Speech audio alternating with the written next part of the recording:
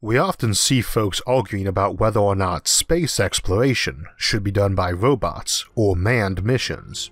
We don't talk as much about whether or not space colonization should be done by robots, or the advantages of robots over humans.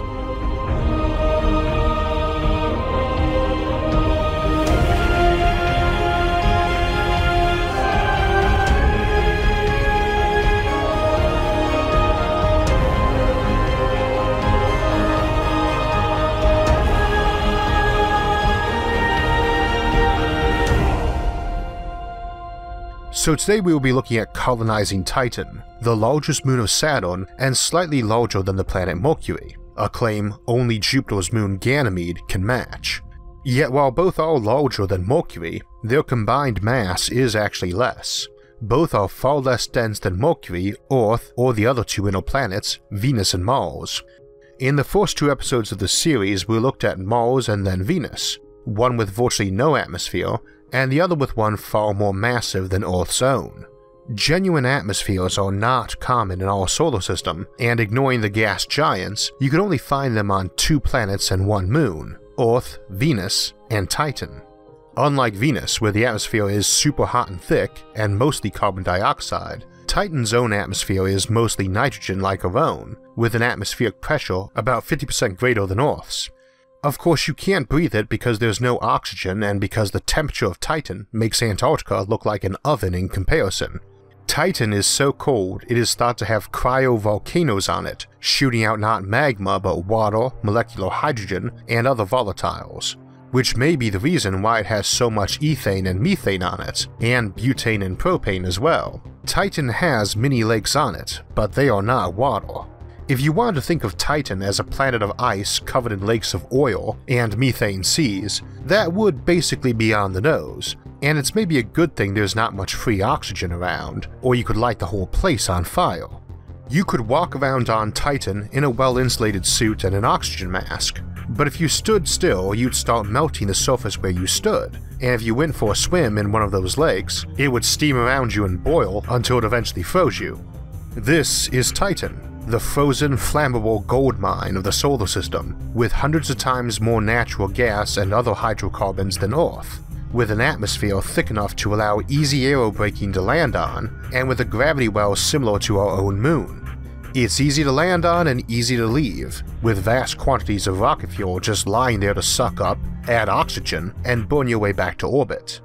This is Titan, a place far enough away that if you are still using chemical fuels for rockets, it's probably beyond your range to make much use of, but it is there, in case we never master fusion or make dependable fission drives. It's the solar system's ultimate chemical fuel depot. And this is Titan, a place so far away from the sun that it receives just 1% of the sunlight Earth does.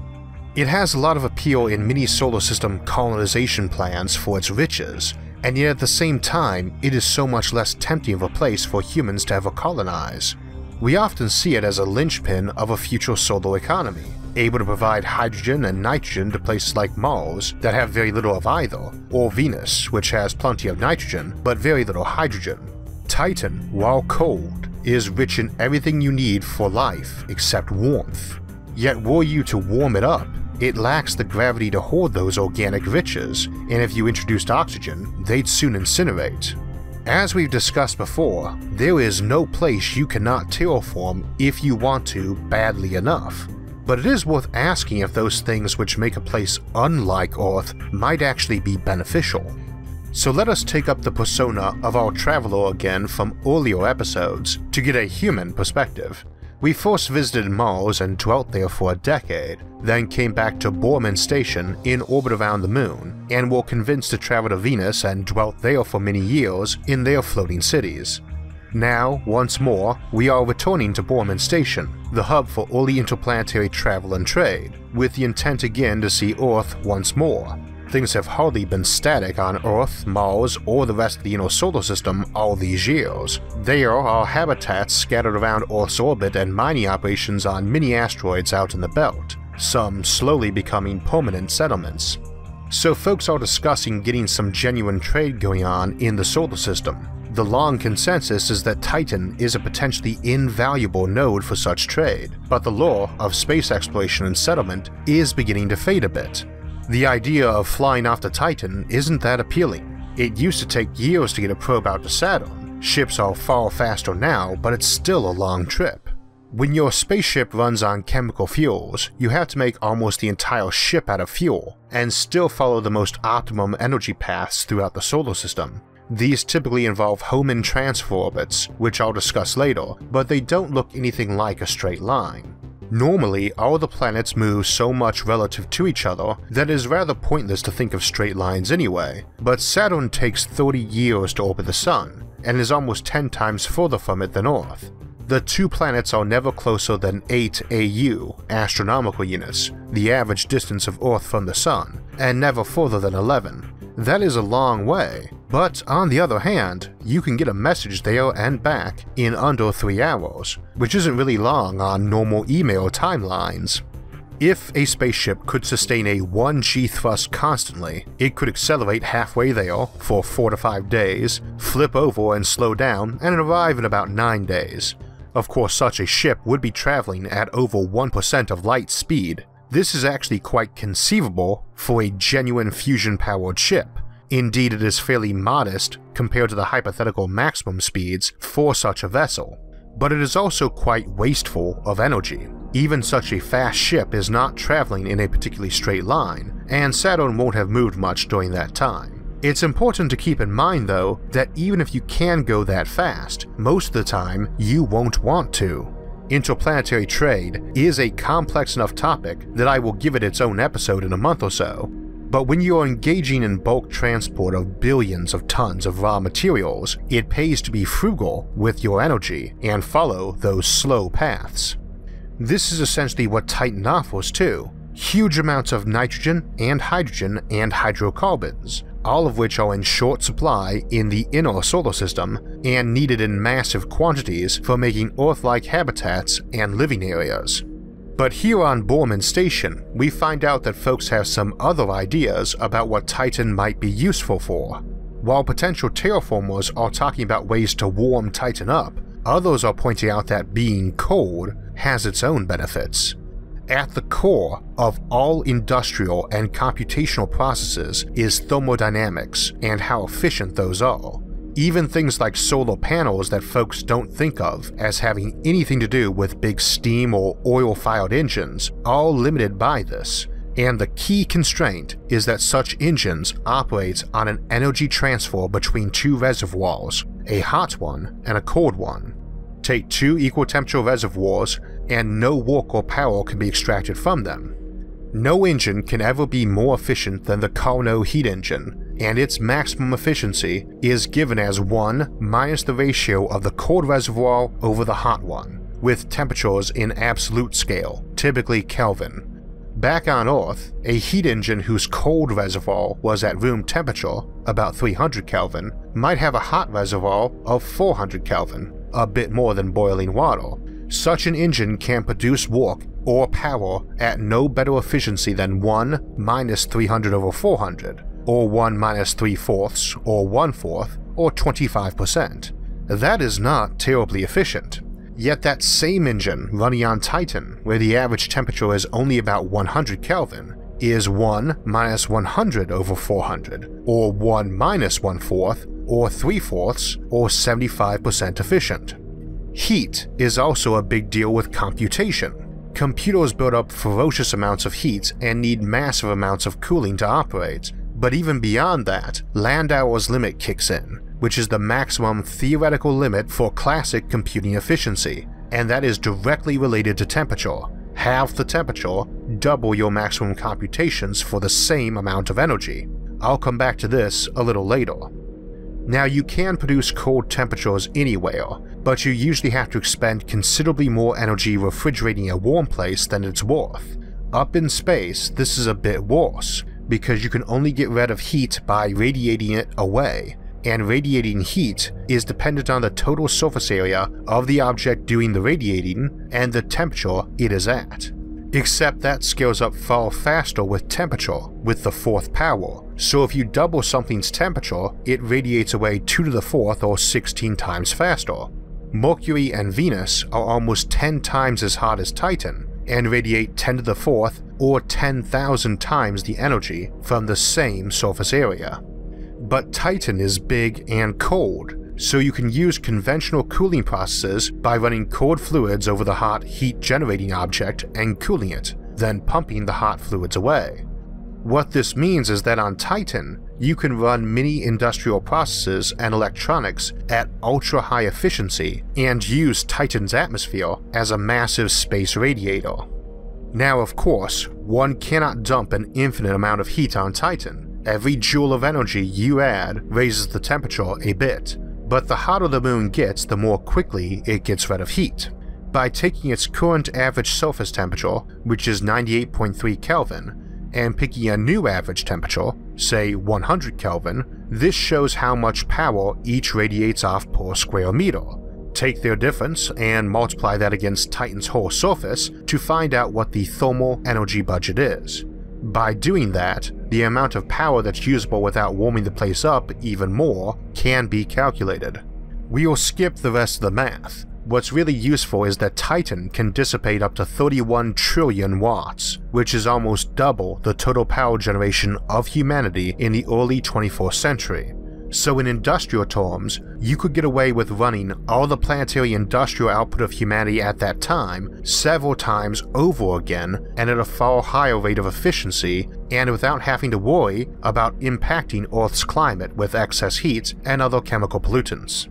That makes Titan a potential industrial powerhouse, the Titan of interplanetary industry, because everything it does is more efficient, and it can do a lot of it. Its low gravity and thick atmosphere allows very easy transport from the surface to space and vice versa.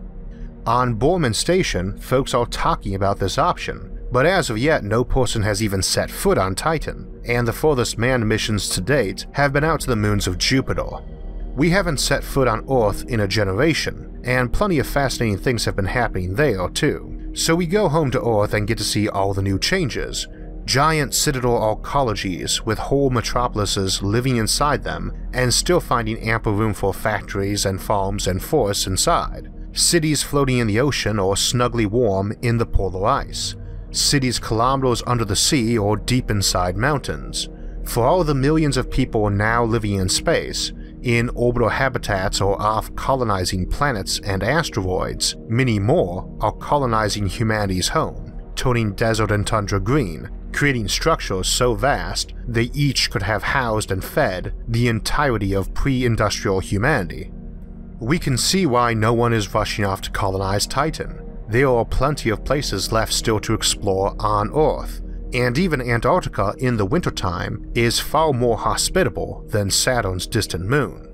Now, for all that few manned missions have been far from Earth, there's been no shortage of unmanned robot missions. There is not much need to send a manned mission out to Jupiter to take ice core samples from Europa when a robot can do it cheaper and better. There's always an assumption, though, that a manned mission must eventually follow, certainly if you plan to colonize the place. But do colonies and outposts need people on them? Folks are able to create automated mining outposts, all done by robots who, at most, need occasional oversight from people. Does an asteroid mining facility really need any people on it? Or would it be enough just to have the crew of a ship perform some checks and maintenance on the machinery while picking up the refined cargo? Indeed, does that ship even need a crew? It's not much of a leap to imagine machines that could repair themselves and handle reasonably complex tasks and problems without even considering human-level artificial intelligence. But you don't necessarily need the ability to repair your robots. After all, the advantage of advanced automation is that it can do most manufacturing tasks with little to no human labor and even minimal oversight. So if you have robot miners that can operate fairly autonomously, you probably have that same option for the factories making those robots back home. You don't really need to repair them, but you probably could, and you probably could automatically. You probably don't even need to send more probes or mining drones out either, because they can potentially manufacture everything they need to make more of themselves. I've talked before about self-replicating machines, and people tend to think of these as tiny little robots, but they hardly need to be, and the first ones probably would not be. Nor does each need to be able to do it on its own. A factory capable of producing every component in that factory is a self-replicating machine.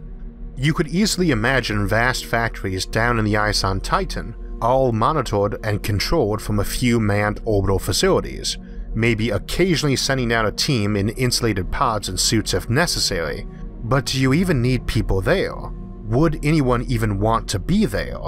Some may be for the adventure or potentially high pay, but who would want to actually live there? So, could Titan be truly colonized in the future with few to no people living on it? Just a massive factory and computer farm taking in raw materials and energy and information and exporting material. This would be an entire moon where deep below its atmosphere, submerged under the ice and lakes, entire city-sized computers and factories exist. And while there's an energy budget to avoid melting, where is it getting that energy? Oh, Titan is covered in the same hydrocarbons used in combustion engines, but there's no free oxygen to use it, and it takes a lot of energy to remove oxygen from water or rocks to burn it with those hydrocarbons. Uranium or thorium for fission is an option, and odds are that Saturn's 61 other known moons have plentiful supplies of those. It's very easy to move around those moons, there's very little gravity. Of course, solar power would seem to be out since a solar panel near Saturn only gets about 1% of the light which one near the Earth would get. But you could put your panels at the focus of a cheap parabolic dish, just shiny plastic or metal to focus light on it. It's not like a few square meters of tin foil cost anything like as much as a square meter of solar panels, and space to put them is no problem. There's no reason to care if they orbit Titan and block what little sunlight hits the place, since that would only increase the thermal budget. Or you could have little power satellites much closer to the sun that just beamed energy out to Titan, not even to the moon itself, trying to cut through that thick atmosphere. The orbital velocity around Titan is quite low, as is its gravity, so building a space elevator or an orbital ring with power lines right down to the surface is not that hard. You could even have colonies living inside of floating cities in the upper atmosphere attached to tethers that are anchored to the surface and use receivers to capture that beamed energy. And if one has viable fusion power plants, there's no shortage of hydrogen or deuterium on Titan itself. Unlike the inner planets where hydrogen tends to be too light to stick around in truly large quantities, Titan has tons, as does the planet it orbits. Most folks reject the notion of letting robots do all our exploring, and would not see a point in letting them do all colonizing. But that does not mean that every object humans colonize has to have an end state of being principally for human habitation. In the sorts of massive economies and industrial infrastructure a solar system working its way towards Kardashev 2 status might have, especially one with good automation, it's possible for an entire giant moon like Titan to be entirely colonized even if it just had a handful of folks living at the stations at the top of a space elevator, while millions of tons of raw materials and manufactured goods left up that elevator every minute. Folks talk about a future for humanity where there's far better automation. Might not this be a more likely setup and use for a place like Titan than having people actually trying to live there and start up a real civilization of millions of people? Back to our story. We live on Earth for about a year, but find Earth's gravity crushing. Earth's culture is also alien to us because we've been away for so long. The final straw is when we get bad news from a doctor that we've developed a rare, incurable cancer because of the decades spent without a magnetosphere protecting us. So, just as one would expect of such an adventurer, we decide to go back to being a pioneering colonist. A mission is planned for Titan to set up automated factories and a mega computational capability. It's very expensive setting up and maintaining people on a mission like this, so only a skeleton crew will be sent to oversee the project, and mostly they are there to make sure nothing gets out of hand with Titan's manufacturing facilities and AI capability going rogue. We sign on to the mission. Artificial intelligence is now well advanced. I mentioned before that the fundamental theoretical limit on classical computing is called Landauer's limit, and that the colder it is, the better it works too. The energy needed to flip a single bit at Titan's temperature is just 1 zeptojoule. A gigahertz processor could run on just 1 trillionth of a watt. You recall the 31 trillion watts in our energy budget for Titan. If computers use just one of those trillions, a trillion gigahertz processors can be run, and it is generally believed you only need maybe 10 to 100 million to emulate a human mind. So for just a few percent of the available energy budget on Titan, there you could operate a computer able to emulate the minds of the entire human population 1,000,000 times over. Even if you're nowhere near Landauer's limit, that much energy at those kind of temperatures and cooling rates allows you to run some very serious computing operations, more than enough to oversee any sort of automated manufacturing you had going on. Heck, unlike Earth whose core is mostly molten iron, Titan's core is mostly silicon, so you're hardly short of stuff to make computers out of. Folks are understandably a bit nervous about things like totally automated factories and megacomputers and artificial intelligence being set up around Titan. The skeleton crew joke that they are really just there with self-destruct devices if the Titan wakes up and starts manufacturing battleships and talking about exterminating humanity. They end up referring to it that way too, not talking about the factories or computer banks down on Titan doing that, but rather Titan itself. Most of these folks will stay in orbit around Titan, check the files coming from Earth to be run on the giant computers below, and send the results back, or provide hospitality when a ship shows up, bringing in metals or taking away mining equipment for other moons. Once the mission arrives at Titan, we are initially tasked with directing the robots that set up manufacturing on the moon itself and that build an orbital ring covered in huge receivers, sucking in transmissions from the inner system and sending data back, launching huge pods of nitrogen and hydrogen off to Mars and Venus and the various asteroid habitats, trying to build settlements and cities in space. After everything is set up, we move to overseeing day-to-day operations. Visitors occasionally want to visit Titan, and the skeleton crew always shrug and say go ahead. Nobody has made a shuttle-sized reactor, so the shuttle runs on chemical rockets and there's no shortage of fuel below. Once the shuttle lands, a visitor has to wait till things freeze back over because the shuttle's rockets evaporate and melt its landing space.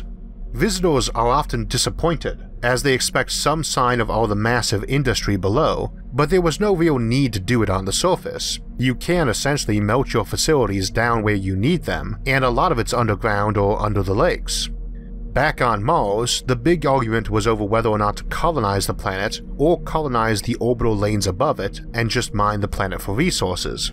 Here, the only signs that civilization has arrived is the orbital ring above and the tether rising up to it. Occasionally you can see some barge carrying material to one of those automated ports at the bottoms of the tethers, or a submarine pop up from under the lakes. It's a strange place and inhospitable, but in many ways the more logical outcome of space colonization. Humans need all the moons and planets for their resources, but very few offer much reason to live there, rather than build your own habitats to your own specifications in more hospitable places. And in many ways the vacuum of space, or the inside of a modest asteroid, is more habitable. Humans could build domes here, and could insulate them to leak little heat so that it didn't melt the ground they sat on and sink. They could light them so they didn't exist in the dim twilight of a lunar surface far from the sun and deep beneath an atmosphere, but ultimately, to what end? You might do a few. Surely some folks will want to visit, and others might be employed there, but while there is immense material wealth on Titan, you have little motivation to live there to get it if you do not need to be there to get it. Our automation gets better every day, and it doesn't really need to be that smart to just build the same thing over and over again and suck up the atmosphere or scoop out ice to transport to other worlds. In an ultimate sense, Titan's key export is cold itself and all the advantages that offers, but it's not a nice place to live, and to make it such a place decreases those advantages. While the notion of an entire moon the size of a regular planet being a huge automated factory and processor is somehow a little creepy, It is worth noting that it's not any creepier than any other deserted moon or planet, which is all of them. Titan really is an invaluable resource to colonizing the solar system. It can be a key hub of interplanetary trade, but that doesn't mean many or any people need to live there. This is a very different way of viewing colonization, much at odds with the classic image from science fiction, yet in some ways seems far more realistic. Just because humans colonize a place does not mean a lot of folks need to actually live there, and just because a lot of folks don't live there does not mean it is not colonized. The skeleton crew occasionally head down to the surface of Titan, but after the excitement of the first couple of trips, all of them prefer to live in the orbital ring rather than in the hazy twilight on the freezing surface. Unlike them, we are perfectly happy and at home on the surface of Titan, and it's not because we've been colonizing for decades, but rather it's because we are not a member of the skeleton crew. Instead, we were one of a number of people who uploaded their consciousnesses into an AI core before leaving Earth and are now housed in the Titan supercomputer. As I said earlier, folks were worried about an AI running amok, and it was felt that using an AI that was allowed to self-develop was a bad idea. Instead, human volunteers were found to cross the digital divide and become transhuman AIs. That was seen as a lot safer for all concerned. It was just the sort of thing that appealed to us as the next frontier. An entire industry has subsequently developed where people, tired of corporeal life or unable to continue with corporeal existence, decide to upload their consciousnesses into the Titan megacomputer. So we are now far from alone, and the surface of Titan has become a colony of a different sort, one that has lots of humans existing in it, but one that, at the same time, has no flesh and blood humans at all. Over time, Titan could house more virtual humans than all the flesh and blood humans in the entire solar system, including colonies and Earth itself. Despite its hostile alienness, Titan could be the biggest home of humanity. That doesn't mean you can't have quite a large colony of flesh and blood people around gas giants. Those gas giants and their many moons can form a surprisingly self-sustainable civilization like a miniature solar system, one where travel to and from is quick and easy, and communications are fast enough you can chat with your lunar neighbors real time. That's something we'll examine more in the next episode of the series when we look at colonizing Jupiter, and we'll look at colonizing those moons and forming such a mini solar system, with an extra focus on Jupiter's icy moon Europa and its subterranean oceans, as well as discussing how we could colonize a gas giant itself, not just its moons. Before we get to that, we will take some time to examine the idea of interplanetary trade in a bit more detail, and even interstellar trade concepts. We'll be looking at a lot of the classic ideas from science fiction and seeing how plausible they are, and if not, what our alternatives are. A pretty crucial part of that is going to be Hohmann Transfer Orbits, or HTOs, and the Interplanetary Transport Network, and it's vital to trade for places like Titan, where most of the exporting is going to either be data moving at light speed, or huge quantities of raw materials and bulk durable goods moving slowly from place to place in automated vessels. Hohmann transfers are crucial to modern space travel, and will continue to be even if we get awesome high-tech engines. I've been meaning to discuss Hohmann transfers for a long while, but keep flinching back from it since it would require us to walk through examples to really understand it, and that's best done at the individual's own pace. But if you want to know how slingshot maneuvers and HTOs actually work, and be able to look at them the way a rocket scientist does, then I recommend that you check out Brilliant.org, our newest partner. They just put out an entire course on the dynamics of orbits, including a project where you learn the physics of the HTO as you design your own mission to Mars, which I found remarkably straightforward and intuitive, and I recommend that you check it out.